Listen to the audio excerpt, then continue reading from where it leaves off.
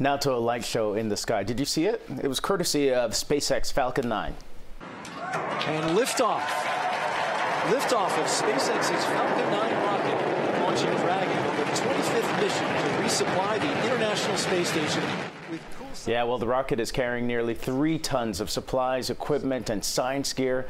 The research equipment includes a $100 million instrument that will be mounted outside the International Space Station to study the impact of climate change here on Earth.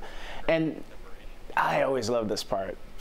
Seeing the second stage separation a minute after the Falcon 9 rocket successfully returned to Earth, landing on a SpaceX barge. Staying in space, let's take a look at this. NASA has recently released more pictures courtesy of the James Webb Space Telescope. These are more photos of Jupiter. They were captured during Webb's commissioning period, and they feature a handful of amazingly detailed shots of the deep and distant universe. Astronomers now plan to use the Webb telescope to investigate a variety of cosmic objects and phenomena.